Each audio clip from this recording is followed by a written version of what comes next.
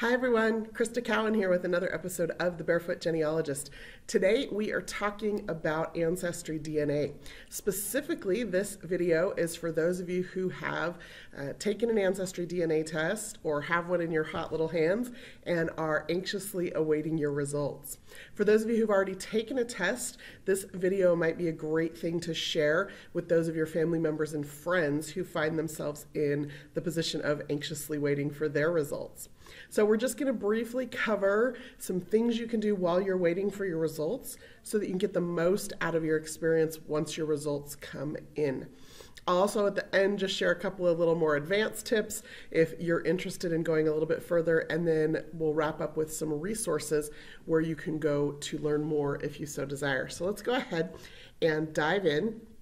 First, let's just talk about checking the status of your test.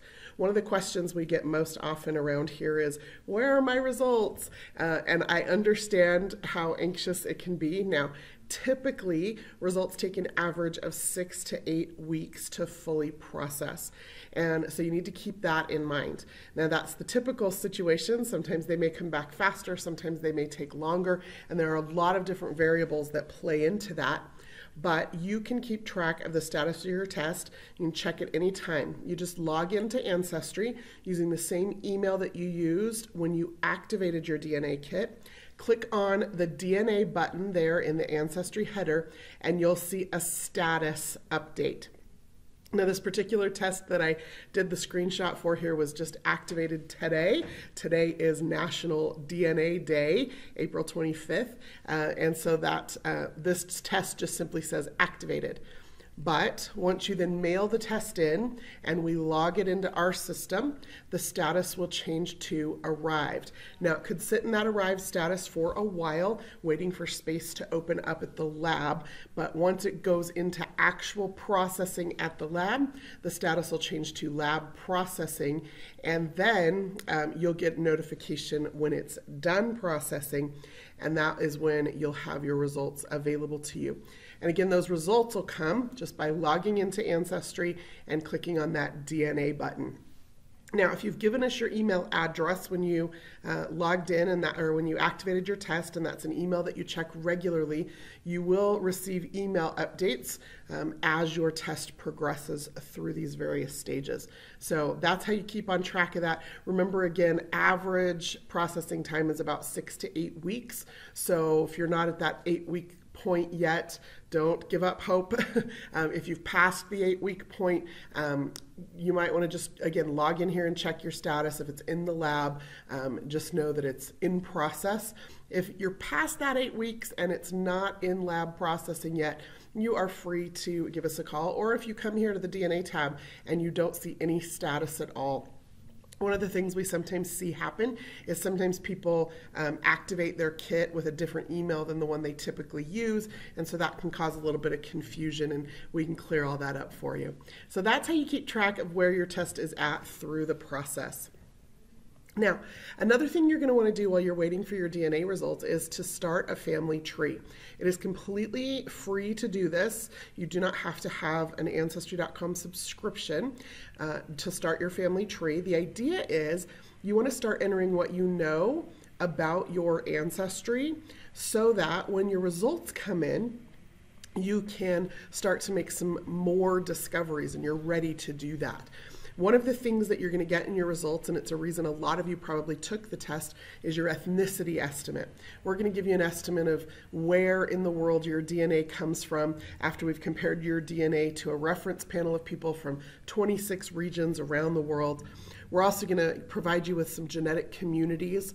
So ethnicity estimates look at where your DNA may have been 500 or 1,000 years ago.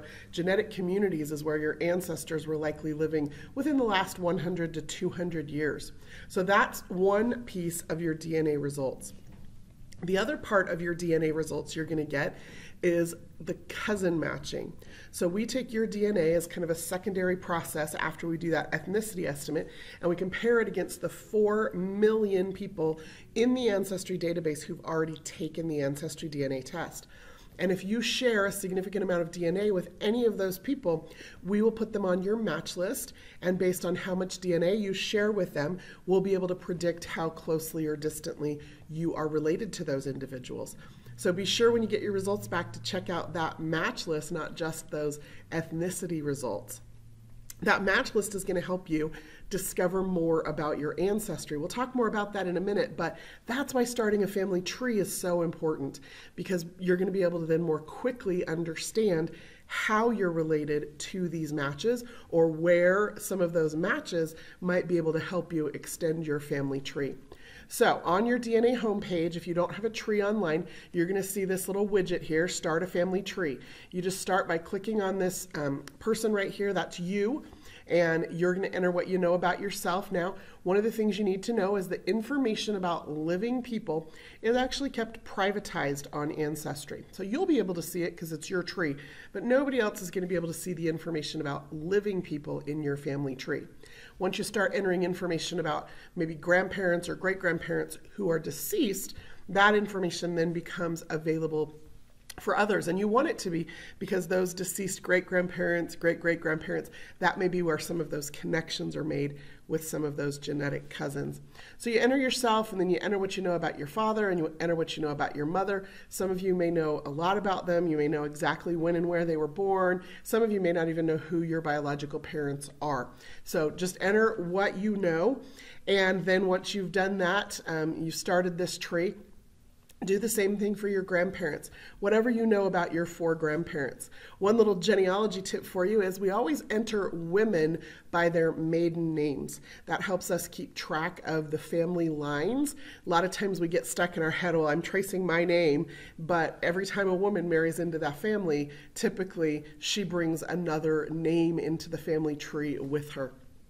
So keep in mind, always enter women with their maiden names. Enter what you know about your 4 grandparents. If some of you are lucky enough to have information about your great-grandparents, go ahead and enter that as well. So enter as much or as little as you know, but the idea is just to get a little something in there to get you started making some of those connections as soon as your results come in. Now, once you have built that tree, go back to your DNA page. There's going to be a settings button in the top right-hand corner. Go ahead and click on that. Scroll down a little bit on that page, and you're going to see a section entitled Family Tree Linking. You're going to want to go ahead and click Link to Tree, and what that's going to do is it's going to tell the system that as soon as your DNA results come in, we want to now take those DNA results and compare them to what's in your tree. So your DNA results are created independent of any tree data. It's actually entirely scientific, looking at what is in your genetics. But then once we link it up with that tree data, it becomes a really powerful experience for discovering more about your family history. So go ahead and you want to link it to your tree, and you want to link it to you. If you're the one who took the DNA test, you're going to link it to you in the tree. Now, I'll give you a little bit of an example. In my tree, I've taken the DNA test, so I have a test linked to myself. I've tested both of my parents. I've tested my one living grandparent. I've tested aunts and uncles. So I've tested several people in my tree. They're all linked to the same tree, but they're linked to who they are or where they are in my family tree. That might not make a whole lot of sense to you right now, but I promise it will as you dive in and start to explore it a little bit. Now, the other thing that you can do while you're waiting for your results is you can complete your Ancestry profile. If you didn't have an Ancestry account before you took the DNA test, you now do. You have what's called a free guest account. So you've taken the DNA test, you're waiting for your results, you don't have a paid subscription to Ancestry, but you still have a profile. And one of the things that I would encourage you to do, again, you'll find this widget on your DNA homepage, is to complete your DNA profile. Go ahead and throw in a photo. It doesn't even have to be a photo of yourself. It could be a picture of your cat. I think mine is a picture of my feet because I'm the barefoot genealogist. But what we've discovered is that people who have profile photos, the incidence of people contacting them or wanting to work with them goes way, way up, because it's not just the generic photo. You know this is true based on your social media experience, right? If you're on Twitter or Facebook or Instagram, anybody who has a generic photo or the default photo, we kind of think they don't know what they're doing or that they might not be as active on that platform. And so we're less likely to contact them. Same thing in Ancestry. If you add a photo, people are more likely to reach out to you and say, hey cousin, I saw that you showed up on my match list as a third cousin. I'd love to, figure out who our common great-great-grandparents are. So go ahead and add a photo. You can also just add some basic information about yourself, maybe a state or a country where you live, maybe add a little note about the fact that you're brand new to this. That will make people a little bit more excited to work with you. And so add some of that basic profile information, whatever you feel comfortable with, that will maybe encourage people to talk to you a little bit more. Okay, now here we're going to get a little bit more advanced. So again, if you're brand new to family history, if you're brand new to DNA, I don't want you to get overwhelmed. I just kind of want you to dip your toe in the water a little bit, start to think about some of the possibilities. So this is my family tree, and I've been doing this for a long time, and I have had the benefit of having parents who are interested in family history and great aunts and uncles who helped me provided a lot of information for me and for my family. And so I've got this really well fleshed out, gorgeous family tree. Yours may just have a few people in it, but I want you to start thinking about this match list that you're going to get back with your Ancestry DNA results. You're going to get back this match list, and you might have second cousins and third cousins and fourth cousins on that match list. Other people who have taken the DNA test who are related to you. If they show up on your match list, they're related to you. But the key then, or the puzzle that's fun to figure out, is how exactly they're related to you. Excuse me. So one of the things that you might need to start wrapping your head around is what exactly some of those relationships are. Now, last week, the Barefoot Genealogist show was about cousin relationships. So I would encourage you to go to our YouTube channel and check that video out. I just want to do just a brief explanation of that so that you can start, again, like I said, start to wrap your head around it. So if somebody is my sibling, that means that we have the same parents. If somebody is my first cousin, that means we have the same grandparents. So these are my 4 grandparents here.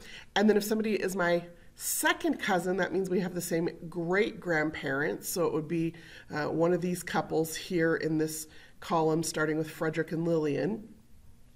And if someone is my third cousin, we would have the same set of great-grandparents. So somebody starting in this column here with Park and Carrie, one of these couples. So when you get your DNA match list back, if you've got second cousins or third cousins, what that means is they have a common set of ancestors with you. And if you don't know about these people, the good news is maybe they do.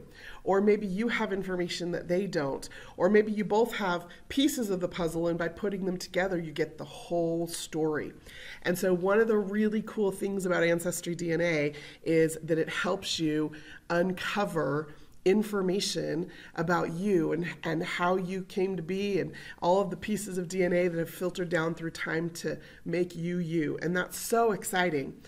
Even more exciting for me is to then take that next step into those cousin matches and to start looking at, okay, exactly who were the people that passed this DNA on to me, and where did they come from, and what were their stories. And so, again, if you find yourself getting anxious while you're waiting for your DNA results, one of the other things that you can do is reach out to some of those living family members who might have more information to add to your family tree. So if your parents are still living, if you have grandparents still living, aunts and uncles, great aunts and uncles, if your parents have cousins still living, reach out to those people. Drop them a note, send them an email, give them a call, and just let them know that you've embarked on this really cool journey to discover more about yourself and your ancestry, and see if they're willing to share some information about what they remember about their parents and their grandparents. And you'll quickly discover that if you show a little bit of interest, people are going to be willing to share some of those family stories with you, and you might even uncover a family mystery or two. Another thing you might want to do while you have those people on the hook is invite them to take a DNA test. I mentioned I've tested both of my parents and my living grandmother. Well, that's because I only got 50% of my parents' DNA, which means they have 50% of their DNA that I didn't get. And the same thing's true with my grandma. She only gave my dad 50% of her DNA, which means she has 50% of her DNA that he didn't get.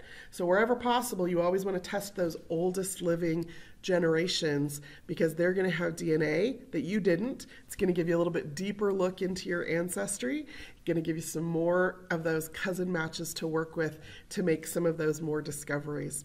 Well, I mentioned that we do have a YouTube channel here. That's probably where you're watching this video. Our YouTube channel has a couple of playlists you might be interested in.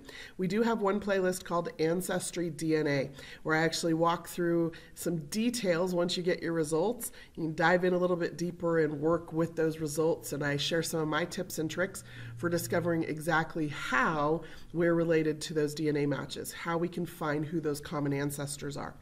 There's also a playlist on the Ancestry YouTube channel called Desktop Education. So if you find yourself building your family tree and you want to get an Ancestry subscription and start digging into some of those records and making some discoveries for yourself, I've got lots of videos out there that show you how to do that. Well, that is all I have planned for you today. For those of you who are anxiously waiting for your DNA results, I promise you it will be worth the wait. I would love to hear, once you get your results back, what exciting discoveries you have made. Were there any surprises in your results? Did it come out exactly like the family stories have always told you it would? Be sure to leave a comment here on the YouTube channel. And for those of you who are old pros at Ancestry DNA, please use this video to share with your friends and family as they are brand new to family history, to get them excited and headed onto this little journey on the right track. Until next time, this is Crista Cowan. Have fun climbing your family tree.